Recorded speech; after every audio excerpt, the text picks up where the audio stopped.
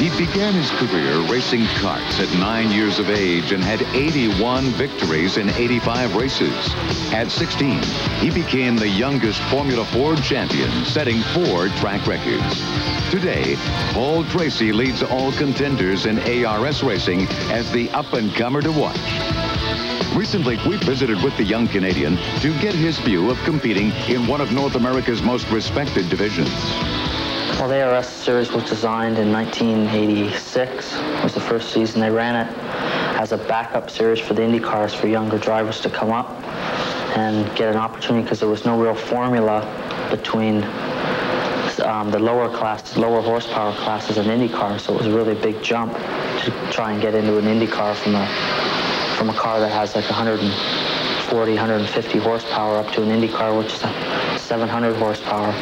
So CART designed a series with Pat Patrick, put up all the money and brought the cars in from Europe, and they supplied engines from Buick, which have 420 horsepower, as a stepping stone to springboard the drivers into Indy cars. In June of 1987, Paul was hired as a test driver for General Motors in Detroit, testing mechanical components, and was then contracted to Powell Motorsports as lead driver for the #2 Corvette, sponsored by Road and Track magazine.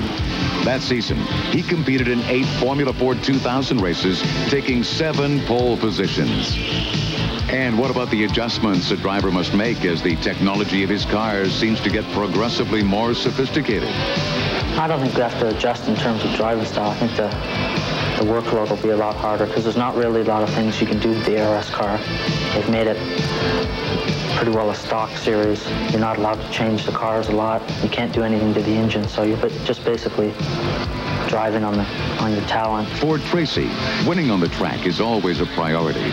But sometimes there's another side to the sport that he sees as being largely hidden from the public eye. I was reading an article on Ayrton Senna and some of the things that he's experienced, and it gets to a certain point where you're not really consciously driving anymore. You're just kind of in a tunnel, and you're going so fast that you don't consciously know it, but the times just keep coming down and down and down, and then you kind of snap out of it and realize what you're doing, and then come into the pits and try to do it again. It's a very hard thing to do. It doesn't come easily. And what about the future?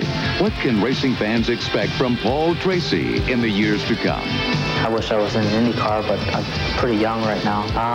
I'd like to try and do a race this year, and hopefully try and do a full season next year if we can find a sponsorship to do it.